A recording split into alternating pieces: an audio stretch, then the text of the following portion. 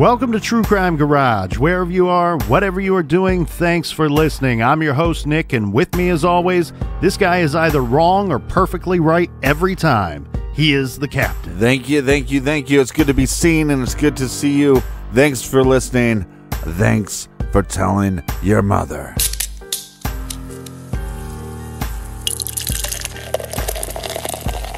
All right, today we are drinking bourbon barrel-aged milk and cookies by the crafty brewers at Wicked Weed Brewing. Garage grade, 4 1/4 bottle caps out of 5. Captain, I decided to steal the comments from an Untapped check-in from one of my Untapped friends.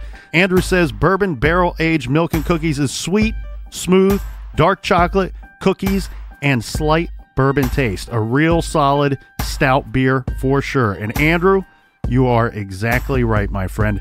And this week's beer was brought to us by these great friends right here. First up, we have Janessa in Lakeville, Massachusetts. A big shout out to Adrian from New Orleans. And next we have Jenny sending hugs from Sweden. And a big shout out to B from Denver, Colorado. This next one is from Jonathan, and he would like to hear the captain say his famous catchphrase. Show me the money. He would like the captain to say Chris Huber is a piece of shit. Well, who is Chris Huber? Do we know who Chris Huber is? I don't know. How can I call this guy? It might be Jonathan's friend. Well, or who knows? Well, that's not a Maybe nice thing to say really about your friend. Like. Yeah. Hey, Chris Huber, you's a piece of shit. All right. Our apologies to Chris Huber. Yeah. Next up, sorry about that. We have Susan in Calgary, Canada. And last but not least, we have Iona in Belmont, California. Thanks to everybody for helping us out with this week's set of shows. If you want to give us some liquid encouragement for next week's shows, go to truecrimegarage.com and click on our donate button. It makes the catchphrases flow a little bit better. And that's enough of the business. Yep, everybody gather around, grab a chair, grab a beer. Let's talk some true crime.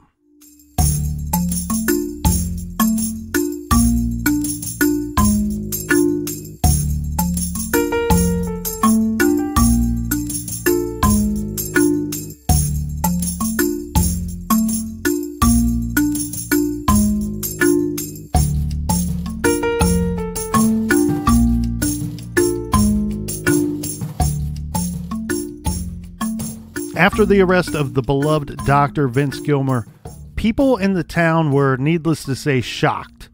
Many of them refused to believe it was even true. Some theorized that it was a mercy killing, that Vince knew his dad was beyond help and decided to put him out of his misery. Mm-hmm. But as pointed out on This American Life, Vince was a medical doctor. Wouldn't it be more likely that he would do so with pills rather than a violent strangulation, severing the fingers, and dumping the body? Well, and think about his patients as well. So many of his patients probably haven't seen him in a year. Mm-hmm.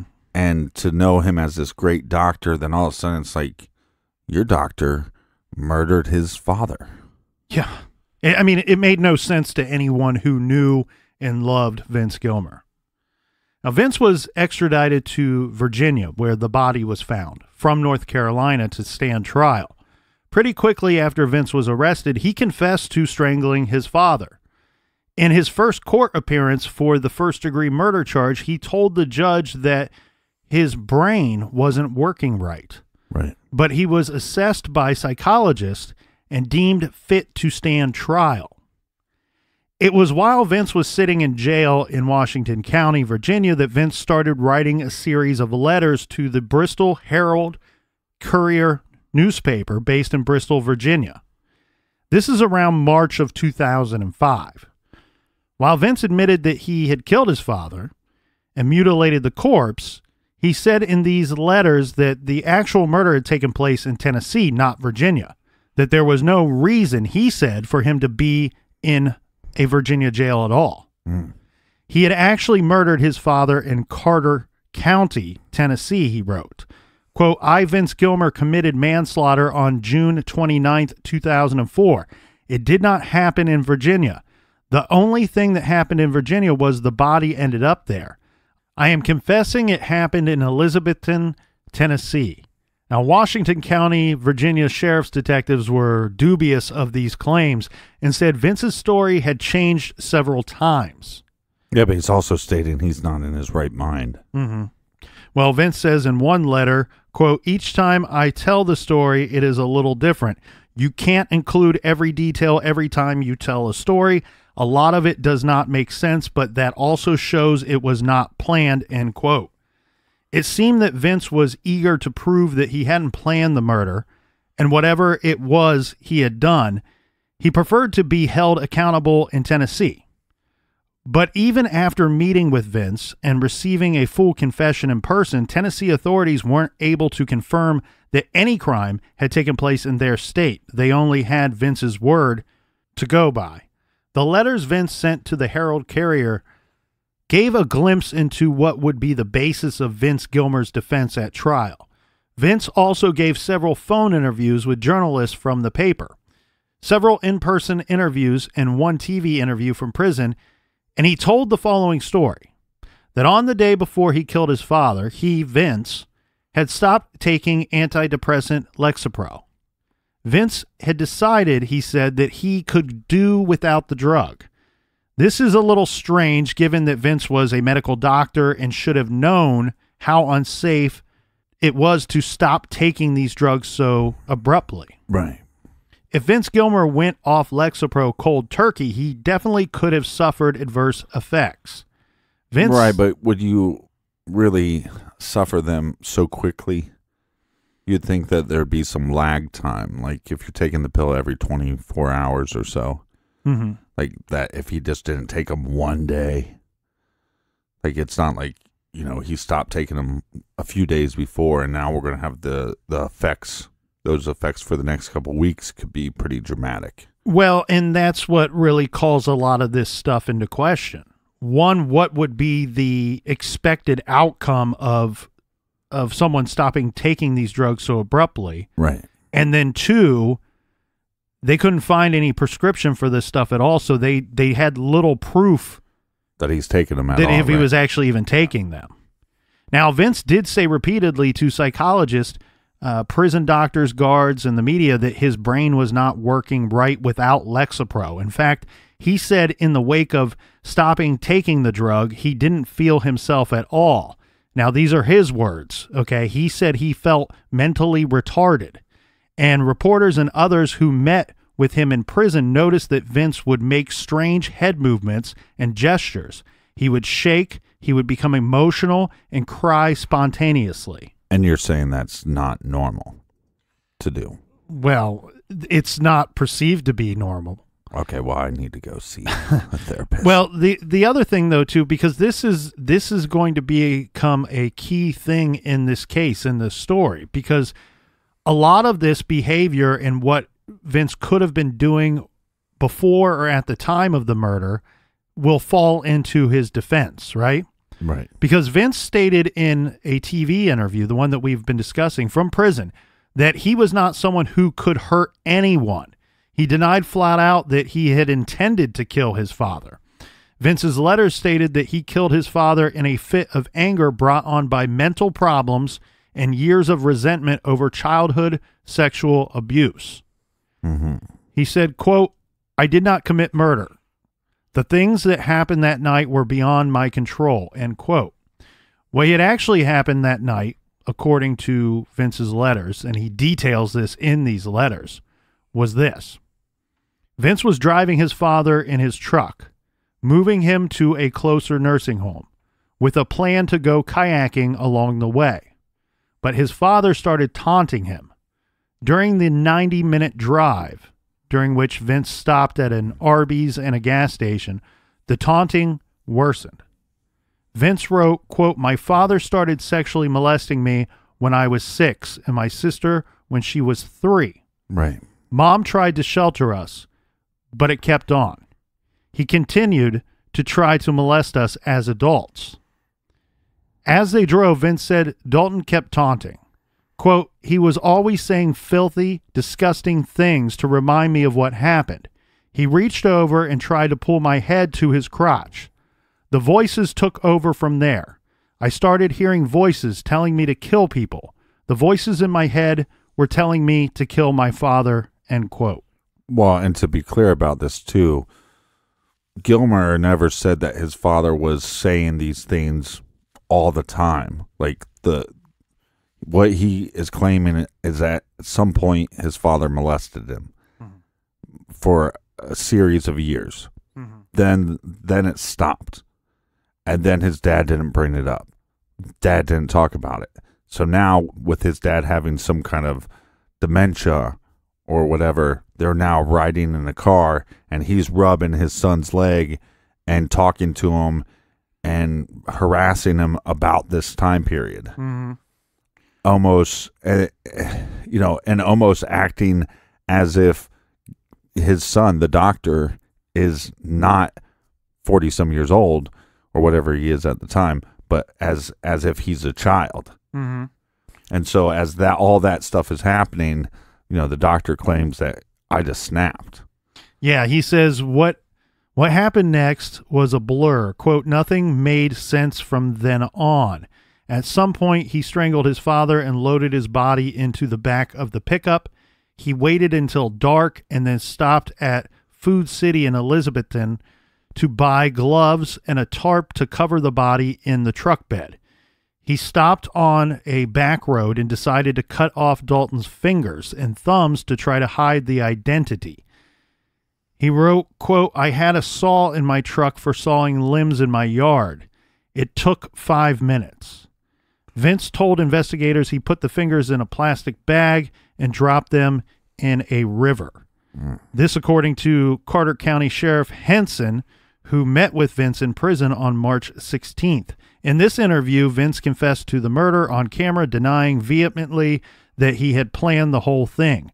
The sheriff and his deputies noted that Vince was acting very strange and that he was borderline incoherent, rambling, and couldn't complete a thought. And he was breathing hard, shuffling, and agitated.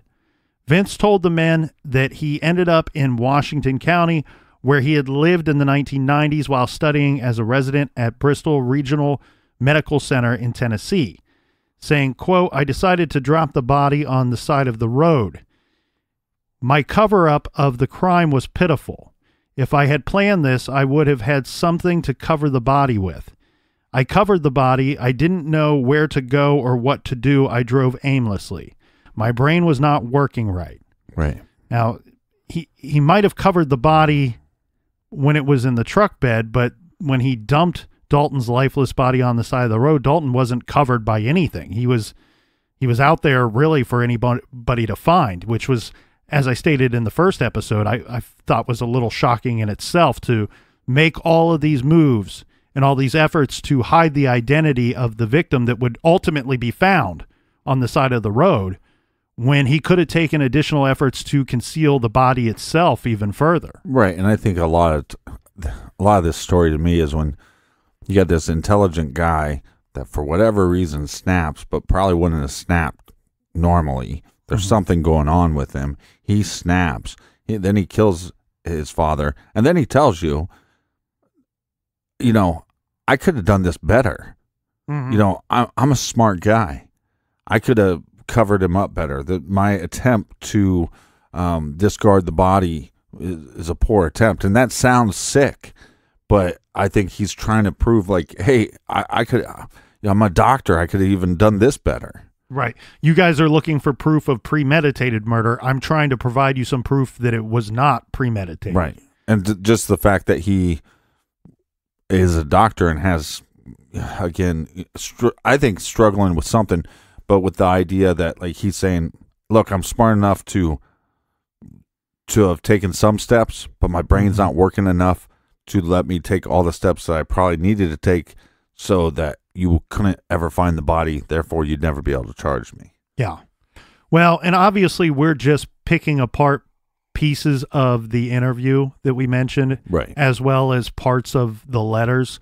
But as far as the letters go, the Herald Courier reporter sums up the article about the letters as a whole and gives this evaluation and published it on March 17, 2005, which read, "The letters which skip over the details of how the father died tell a sometimes rambling story of mental illness, rage, and confusion. It's the latest twist in a case that investigators have called one of the most bizarre and gruesome in recent memory. I mean, it's definitely gruesome as far as... I just remember they kind of skimmed over the fact, that he basically cut off every single finger. Right. I mean, that's... He skims over it, yeah. Yeah. He said, I decided to do this. I pulled over the side of the road. It took 5 minutes. But even that's a gruesome 5 minutes. Mm-hmm. Well, let's talk about the flip side of the coin, because we have Vince Gilmer who's saying, look, I was out of my mind. I was not in control. The murder was not premeditated and happened as a result of all of these emerging factors, right? Voices in my head. Yep. I stopped taking this drug, multiple things here. So the other side would be that a lot of people, said that it's pretty much evident from listening to the tapes of Vince's prison conversation with friends and supporters that Vince wanted people to believe that there was something wrong with him, that there might not be something wrong with him. That he's acting. Yeah. Yeah. Vince even pointed out that the news camera footage that showed him being placed in a police car, well, it showed him having this sort of head bob tick going on in that footage. Yeah. And he indicated to people around him that he had tremors that he could not explain. Now, law enforcement and prosecutors weren't buying it. They labeled Vince Gilmer as, quote, highly manipulative. They conducted an experiment where they set up video cameras to film the exercise yard in the prison. The cameras would catch Vince playing basketball or exercising normally. But when an officer of the court or a guard would step into the scene, Vince would start to shuffle, suffer from tics. Oh, faker. And act physically not in control of his body. Mm-hmm. And then a short time later, he would seem to return to normal. Well, he starts playing like Air Jordan. Yeah. He's in the back. He's like doing 360 dunks. And then every time they get around, he's twitching. Right. He can't do anything. So can we get to Air Jordan's trial? Yes. So undeterred by Vince's assertions that he hadn't committed a crime in their state, Washington County prosecutors proceeded with the murder trial based on the state law that permitted them to prosecute the case since the body was recovered in Virginia. Vince Gilmer went to trial on August 15th, 2005. Prosecutors painted Vince as a cold-blooded killer who planned the murder of his father. They pointed to the following circumstantial and other evidence. 1, Vince confessed to killing his father. 2, he had done so in a brutal fashion, strangling him twice and cutting off his fingers. 3, Vince came prepared to commit murder with the saw and the rope already in his truck. 4, someone who helped Dalton into Vince's truck that fateful day actually heard Vince say, this is their testimony, heard Vince say to his father, quote, "I've been waiting for this day for a long time." Some other information, Vince was overwhelmed by the amount of debt he was in.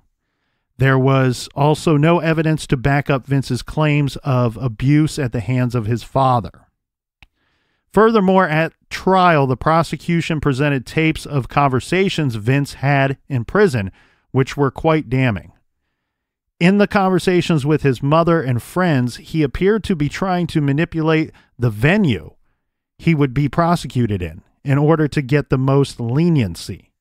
Remember the letters to the newspaper where Vince said he shouldn't be on trial in Virginia, right? Because he actually killed his father in Tennessee.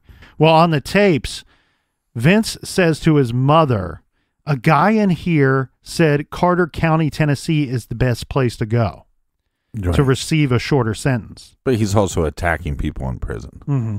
Well, and Virginia had the death penalty. Right.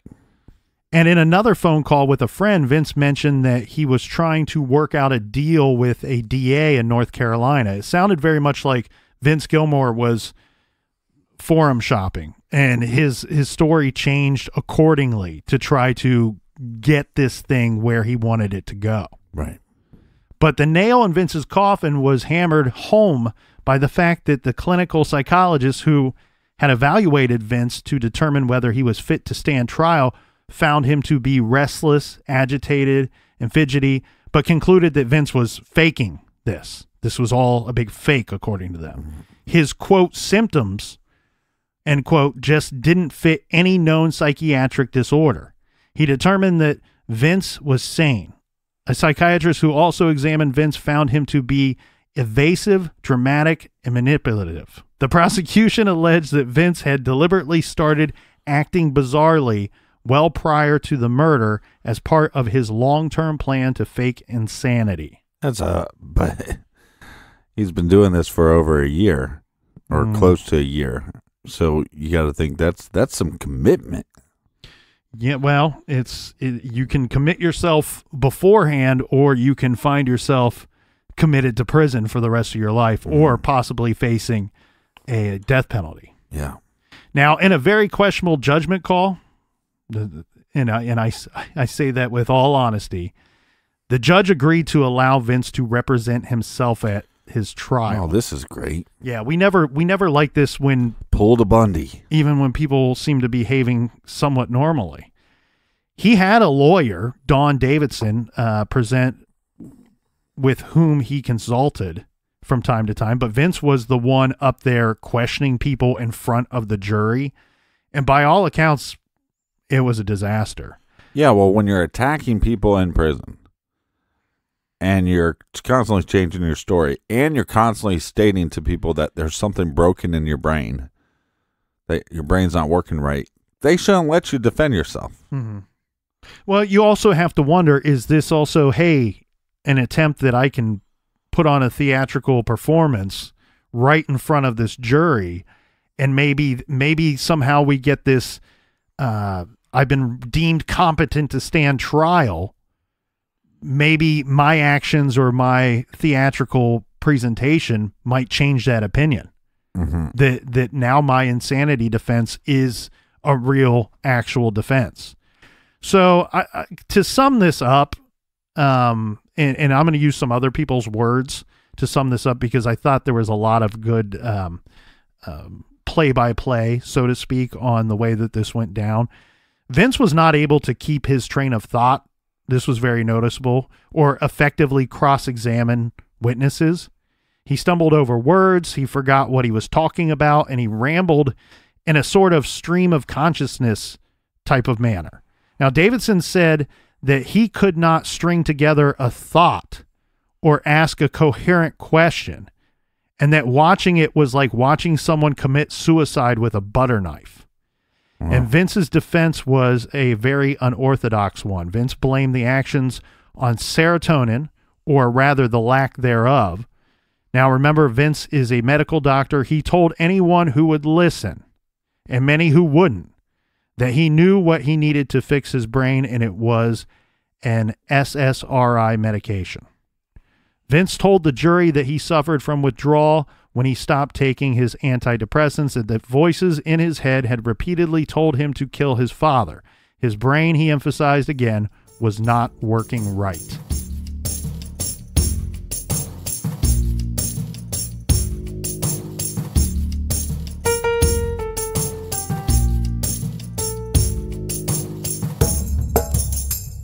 Listen up, this is big news, because the 2019 FabFitFun Spring Box is now on sale.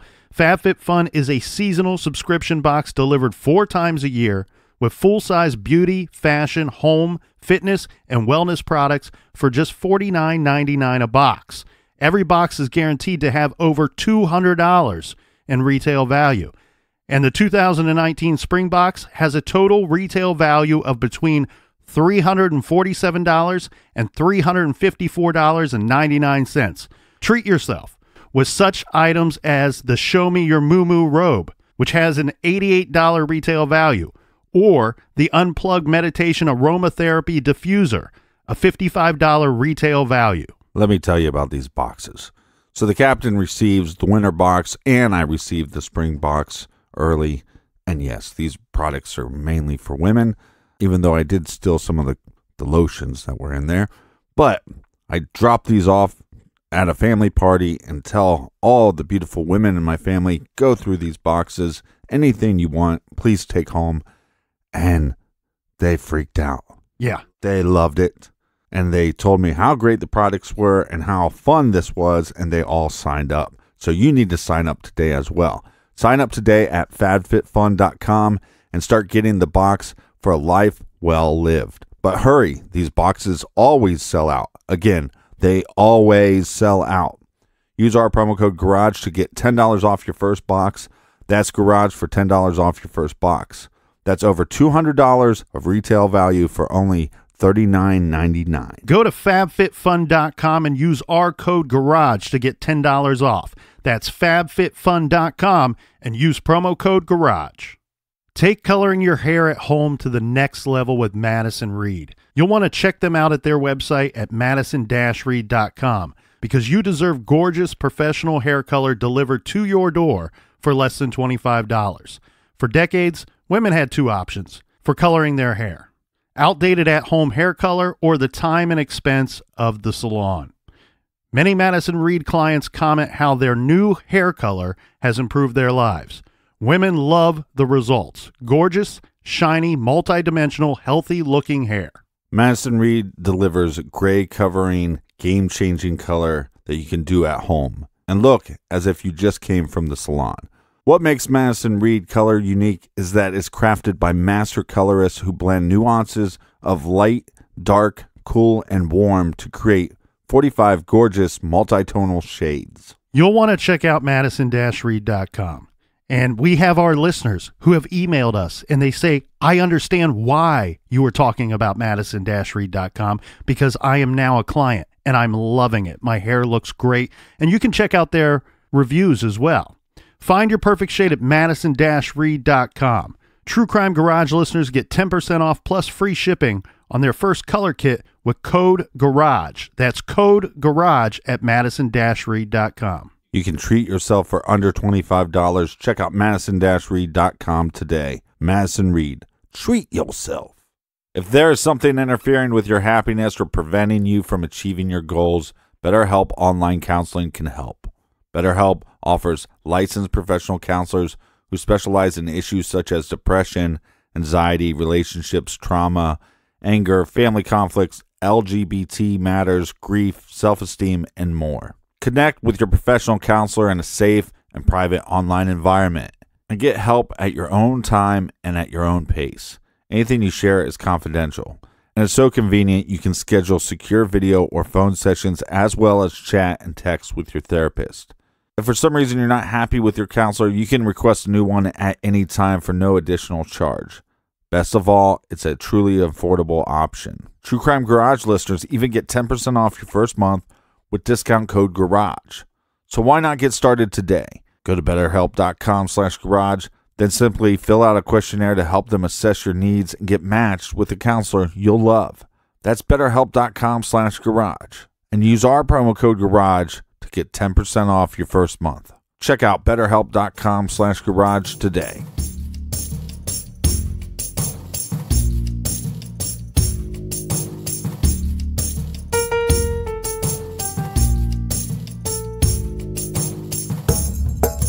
Cheers. This might be the closest I ever get to one of my dreams. And that would be to do the music for This American Life. Just one episode. I don't want paid. It'd be an ultimate dream of mine. There you go. And I've sent him a lot of messages and I've never got a reply yet. Well, regarding this trial, Captain, I don't think that some of the best fiction authors out there could script this thing. I mean, as the way that it sounds that it was going down. Stephen King could. Well, there you go. Vince's mother, Gloria, testified at the trial, and she states that Dalton, her husband, Dalton Gilmer, did have a history of mental problems, and he had violent outbursts towards her and the kids. But the prosecutors were able to show that there really wasn't any evidence of the violent sexual abuse alleged by Vince. Right. Although Vince's sister was alleged to have backed up the abuse story, she disappeared prior to the trial. So Vince wasn't able to produce any corroborating witnesses. And what witnesses he did call in the course of the trial were, frankly, irrelevant or even harmful to his cause. Gilmer's mental disorder argument backfired in court when his expert witness claimed that his behavior sounded more like anxiety rather than a disorder. And Vince called his ex-girlfriend to the stand and asked her, quote, "To the best of your knowledge, have I hurt anyone or killed anyone?" To which she responded, "Your father."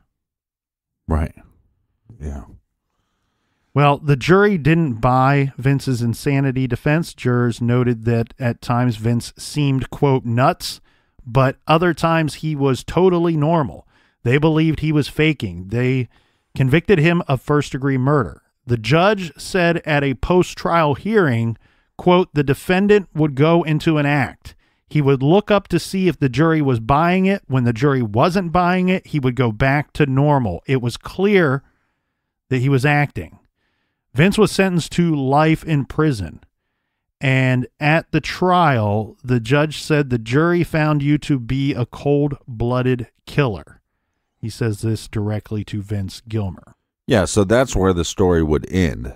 Basically, we have this guy that he was a great guy. He was a great doctor. He was a great husband for a while. Mm-hmm. Then he has this car accident. Maybe that had some effect on him. Maybe he had some mental thing that was creeping up on him, because a lot of those things, kind of rear their ugly head over time and of age. Mm-hmm. Or maybe this trauma as a child rears its ugly head. But either way, he kills his father. Now he's in jail. And that's kind of where the story would stop. Yep, sent to prison for the rest of his life, a life sentence. But now you have this guy that if you heard him talk, he definitely sounds like there's something wrong with him. And then to find out that he's attacking, I've said it 5 or 6 times during this show, he keeps attacking people in prison, and now he's losing teeth because he's losing these fights. He is not a fighter. And so then he is. He's just not a good one. one. Right. Yeah, he's not a winning fighter. He's definitely a fighter. But now you have this guy that took over his practice with the same last name. Yeah. And he's curious. Why are these people saying such good things about him? He knows what it takes, what kind of man it takes what kind of man or woman, I guess, it takes to run this type of facility. And then to hear what he did, it didn't line up to Ben Gilmer. Right. And so he starts asking some questions. Like any, walk of life or any line of work or any career choice, a lot of people can be doctors, but Dr. Ben Gilmer is hearing from previous patients and the staff that he works closely with that the previous doctor, Dr. Vince Gilmer, the murderer, was a good doctor. Was right. a great doctor, a caring doctor. And a good man. Right. Yeah. So that's where this story takes a bit of a twist, because we've already talked about Dr. Ben reaching out to Dr. Vince, who's already in prison by this time. They start off with just trading some letters back and forth. Then it goes to phone conversations and then to meeting in person at the prison. Yeah. And through all of this correspondence, the entire time, Dr. Ben Gilmer he's wondering, look, the appearance of this man, of Dr. Vince, the appearance of the prisoner, the letters that he's writing, the words that he's speaking, the interactions with him, it looks to Dr. Ben as this man is actually sick, regardless of, Dr. Ben knows that the authorities believe that Vince was manufacturing his symptoms. Right. But now Dr. Ben has to wonder, what would be the incentive for Vince to continue to fake these symptoms 6 years into the life term, by the time that they start interacting with each other? Right. So the trial's over. There's no reason to fake it. You're not who are you putting this fake show on for? This might be real. Right. And also he took an oath. So what's the worst thing that can happen? You test it, right? Yeah, let's give him a test. And if we take this simple test, we might be able to figure out what's wrong with him, if there's anything wrong with him. So basically what happens is we have Dr. Ben, he decides that it's likely that Vince Gilmer was actually sick. And he was determined to get to the bottom of it. So he's going, but he doesn't know what the affliction is. He doesn't know what's wrong with Vince Gilmer. Right. So he returns to the prison in the company of an experienced psychiatrist. And the two of them met with Vince so that the psychiatrist could observe Vince for himself. After the meeting, the two doctors, they leave the prison. They're talking. They're trying to come up with theories as to what could be wrong with Vince. Yeah. And the psychiatrist actually didn't think that it was the SSRI withdrawal. He didn't think that would explain what he was seeing. Right. He also didn't. It might explain some of the symptoms, but not all of them. He also didn't even think that it was the head injury either. And they just kind of kept coming up empty in the beginning. And then eventually the psychiatrist says, could Vince have Huntington's disease? To which Dr. Ben thought to himself that this fits.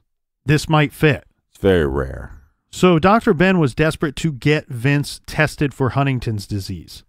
The test is a simple blood test. And luckily, these tests for Huntington's, for the gene, are 100% accurate. There is virtually no chance for error. He was unsure how to proceed until 3 weeks later when he discovered that Vince had been moved to a psychiatric hospital after threatening to commit suicide with a razor blade that was found in his cell. Dr. Ben met with a social worker at the hospital and suggested that they test Vince for Huntington's, and they did. And Dr. Ben was not surprised to learn that the test was positive. Vince had 43 repeat markers for Huntington's disease. So what is Huntington disease? All right, here's what I was able to find. It is and you're no doctor. That's right. It is a hereditary neurological disease in which the carrier's neurological condition deteriorates over time. Specifically, according to the Mayo Clinic, the disease causes the progressive degeneration of nerve cells in the brain. Eventually, it leads to loss of bodily and cognitive control and then death. It has been described as a cruel combination of ALS, Parkinson's, and Alzheimer's. Typically, there are no symptoms until age 30 or 40, and then the severity of the cognitive and behavioral symptoms depends on the number of genetic markers for the disease the sufferer has. One of the common symptoms of the disease is a loss of control of the muscular system, resulting in dance-like tics. Also common are muscular rigidity, slow or abnormal eye movements, impaired balance, and difficulty speaking or swallowing. But other symptoms include cognitive deterioration, personality changes, impulsive mood swings, irritability, aggression, and even psychological symptoms typically associated with schizophrenia or psychosis. So he knew there was something wrong. He just didn't know exactly what it was. Yes. And look, I mean, when we rattle off all of those symptoms and all of what could be going on with one individual that you're observing, that's a lot of different things here that could be going on, right, which could be very difficult for even a very good doctor to pinpoint the actual disease or pinpoint what is actually going on with that person just based off of visually seeing them. And mind you, a lot of these interactions are probably taking place on the other side of prison bars or at least glass. Right. It is very often misdiagnosed, apparently, because the significant aspect of Huntington's is that it causes psychiatric disorders like depression, mania, bipolar disorder, and can actually vary widely in the symptoms exhibited by different patients. Yeah, I would assume that this is misdiagnosed a lot as bipolar or schizophrenia. Yes, and notably, Huntington's patients are noted often to clash with law enforcement, and this because of their uncontrollable impulsive actions or even drunken appearance, or their movements appear to be that of a drunken person when really they're not, obviously. Right. This is a difficult thing here, Captain, because really, what all this may suggest is that we definitely have this doctor, Dr. Ben Gilmer, who's trying to find out what happened to Dr. Vince Gilmer. Mm-hmm. How did he go from being a caring, loving doctor to murdering his father? I don't think it's that complex. He has Huntington's disease. And when you have that, yeah, but so that last bit of information that I threw out there in regards to what I could find online about Huntington's disease, the portion of where it says Huntington's patients are noted to often clash with law enforcement. Look, I think that's a difficult thing to really state and say it that way. That's not my information. That's me passing along some information that I found. Right. And I don't know that the answer here is just simply that he has Huntington's disease and that's why he killed his father. It's a part of it. It's a percentage of it. Right. I think that could be a part of it. And I remember when they covered this on This American Life, that at some point, I believe it was Sarah Koenig, she offered a maybe somewhat of an apology, because I think some people came after the show in regards to how they may have represented or misrepresented people that are afflicted with Huntington's disease. Right. And I think that my take from hearing their show was not so much that they are pointing towards Huntington's disease as being the cause of this murder. No. I think really what this story tells me, and keep in mind, this is not, everybody's got to bear this in mind when they listen to this show or to other shows. This American Life didn't write this story. This isn't some fictitious story that they came up with. This is living, breathing people. This is real life. That's why it's called True Crime Garage, not a fictitious crime garage. They are simply reporting and telling the story of something that actually happened that involved a bunch of other people. And really what you have here is one doctor's dedication, Dr. Ben Gilmer, one doctor's dedication to determine what was wrong. What is wrong with the man that I see before me now, 6 years after the murder? Right. What is wrong with this individual that I'm interacting with now? Not necessarily what was wrong with him at the time. It might help bring some of that to light or give some suggestion as to what could have been going on with this individual before he murdered his father. But it's simply a doctor looking at a man in a prison and viewing him as a possible patient, as somebody that he should try to take care of.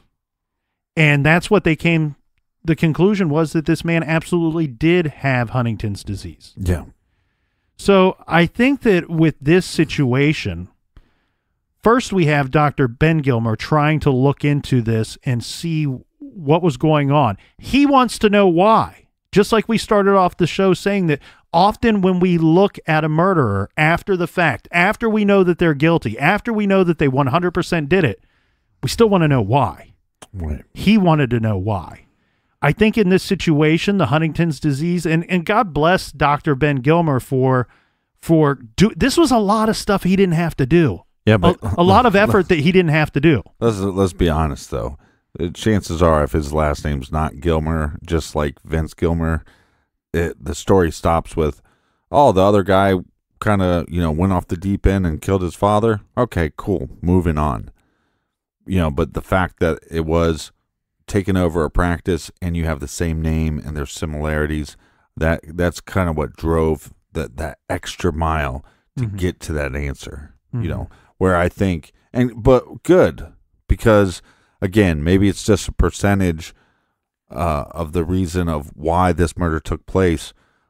But like the big difference when especially if you listen to that episode, is when you hear him talk the first time, Vince Gilmer, and then you hear him talk after they put him on medicine, and it's like a different person. And he's not now attacking people and getting into fights that he shouldn't be getting into. He's almost became a different person immediately within a couple days of being medicated. Right. And I mean, you can sit there and say all you want that, oh, he could have been faking it. Maybe there was some faking going on, but right, it doesn't matter. You can't fake that. We know 100% that, according to the blood test. You can't fake a blood test. So I don't know that Dr. Ben Gilmer got his answer as to why, but then we're tasked with looking back on this story and all the information we know and still wondering why. And I think that for me, I keep going back to the whole thing of, was this actually premeditated or was it spur of the moment? I think that you can have all these factors go into why Dr. Vince Gilmer committed this murder and it still be premeditated. I think, but then on the other side of the fence, you could have all these factors that went into it and it not be premeditated at all. I do find it strange that they went way out of their way to this quote unquote kayaking trip. That seems very weird to me. I wouldn't take away from the fact that we know that he likely had a severe head injury. I think that's a percentage of this all too. I agree. And we made a little light of it yesterday, but you asked me, have I seen or witnessed people throughout the history of the course of my life, people behave sometimes dramatically different after a head injury? And the sad truth is yes. And often it's not, someone is a good person and becomes a better person. It's usually some strange things that I wouldn't have thought about the person before the head injury, if that makes any sense. Yeah, well, I had a student that he came to me after a head injury. He wanted to learn how to play guitar. He was in his 60s, and he didn't seem normal 60-year-old. He almost acted like an 8-year-old or a 10-year-old, but real nice, real polite. And his girlfriend, God bless her, she said, "Look, we were dating for just a little bit. He had an accident at work. He basically acts like a little kid now, but he's nice. He means well." And so I didn't know him before, but I definitely saw the effects of it afterwards. Mm-hmm. And I know of at least one individual that I thought that I knew very well for a long period of time that, didn't ever get into much trouble. If it was all, small time stuff, normal teenager type stuff. And this person at some point suffered a head injury, maybe more than one, and later in life exhibited violent behaviors that I never thought they were capable of. Yeah. I think whether it's premeditated or not, that doesn't really matter too much to me, because like I said, I think it's a combination of having this disease, this head injury, a lot of factors. The fact that, if the allegations of molestation are true, that's a factor as well. And then this crime takes place, but it's great to see that somebody cares and goes the extra mile to say, hey, especially with mental illness, because it's just something that we just don't talk about enough in this country. And it's like so taboo. And it's like the amount of emails that I still get for saying, oh, it's so great that you talked about depression. We all should be talking about it. Everybody faces depression at some point. And the fact that, that this is another thing, by talking about this disease, that somebody can go, hey, my uncle's acting a little strange. Hey, maybe we can test him for this. And I think it just opens up the gateways of communication. Yeah, and to be perfectly clear here, I mean, yes, we pointed out that Dr. Vince Gilmer, at the time that he murdered his father, he was at the age where the symptoms of Huntington's are usually just starting to really set in. And in the year before the crime, he exhibited the changes in behavior that we discussed, including anxiety and other psychological symptoms. He suffered a significant head injury. But to be very clear, Huntington's does not typically cause people to become violent. Okay? And same thing goes with head injuries. Does not typically cause people to become violent. We're simply looking at a very specific story of a man who killed his father and asking the question of why. Right, but each individual is going to be affected differently by a disease, and each individual is going to be affected differently by a head injury. Mm-hmm. Vince Gilmer has since started to take SSRI medication, Celexa, to help stabilize his brain, and the results have been dramatic, as pointed out by the captain. As noted by Ben Gilmer, Vince is now able to conduct a normal conversation, and his symptoms have eased. But sadly, the only treatment for Huntington's is symptomatic. There is no cure, and eventually the disease will overtake Vince and end his life. Now, Ben Gilmer and other advocates for Vince, including his attorney, Don Davidson, and the Virginia Innocence Project, are pushing for Vince to receive a conditional release from prison and be placed in a mental health facility to receive the care he needs. Vince's diagnosis certainly calls into question the constitutionality of allowing him to represent himself at trial. And of course, it calls into question whether Vince Gilmer was in his right mind when he killed his father and cut off his fingers.